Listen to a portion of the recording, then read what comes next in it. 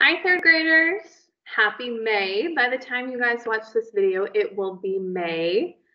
I thought it would be fun to kind of do a monthly reflection since we have been doing distance learning for quite a bit of time now.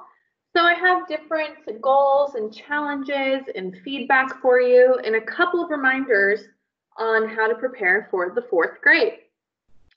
So once again, happy May. Here are two monthly goals that I would love for you guys to work on independently. I know that you guys are very independent students, and I'm so confident you guys can do it. The first goal for the month of May, I would like you to read at least 2 chapter books this month so that you are not only working on your reading, but also having fun diving in a different novel that you maybe haven't read before. And then another goal I would like you to work on is to write more answers in cursive.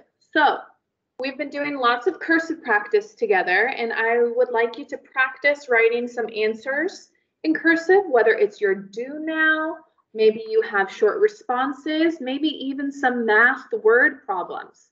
I would love for you to practice those skills that I've been teaching you on the video, but also that you guys already know from before. Here are some challenges I would like you also to work on. I think that it's a pretty good challenge if you can hike at least once a week. Ms. Peterson loves to hike, and there's lots of different trails around here in Phoenix that don't have to be hard, but in the month of May, I would like you to maybe challenge yourself to do it before it gets way too hot in the summer. Then another challenge I would like you to work on is help your parents out at home. Now, during this time, maybe they're helping you with your homework, with your studies, maybe they're helping you write. I think it would be nice for you to help your parents and maybe give back so that they also feel special because they make you feel special.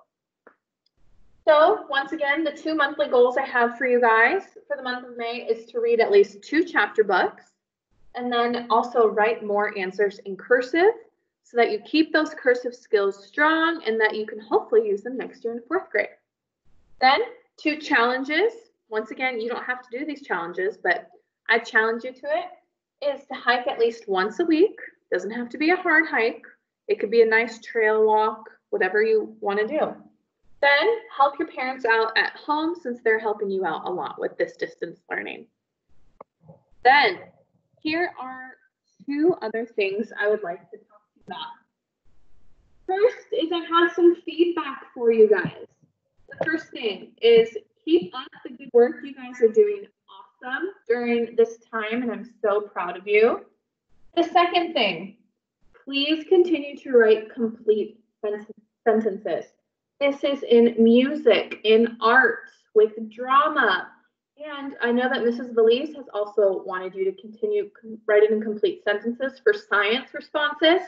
Please, please, please make sure that you continue to write in complete sentences.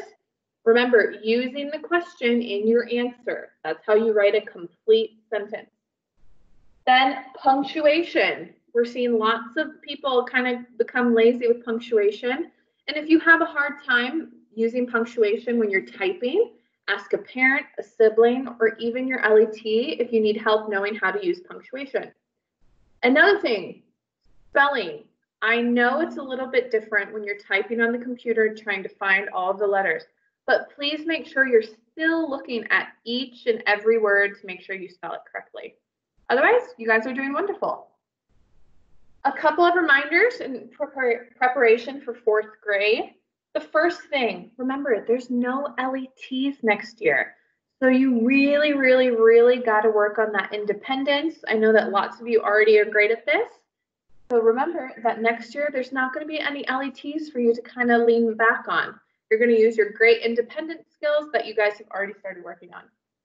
The next thing is there are more classes, so organization is important. This is a great time for you to work on your organizational skills during this distance learning because you have many classes you have to organize your assignments around, Whether you have a folder at home per class or you have a binder with dividers, it's up to you. But remember, next year it's really important to stay organized so that you can keep all of your classes separate. I also wanted to talk to you guys about your time management. Now, I know you still have your own schedule, which is great, but I have been noticing that there's lots of students who leave assignments to the very end, and then you have so many assignments to turn in all at once. This is also a great time to use your time wisely. Maybe you do a little bit from each class each day and organize your time up well. The CJ is a great resource where you can write in what you're going to do every day so that you keep it organized.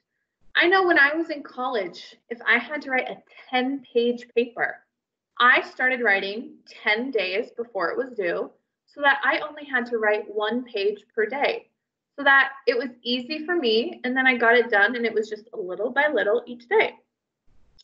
Otherwise, you guys are doing so great. I cannot believe we've made it to the month of May. The last time I saw you guys, it was actually the month of March, which is so wild.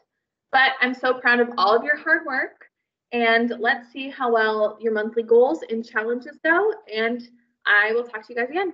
Bye.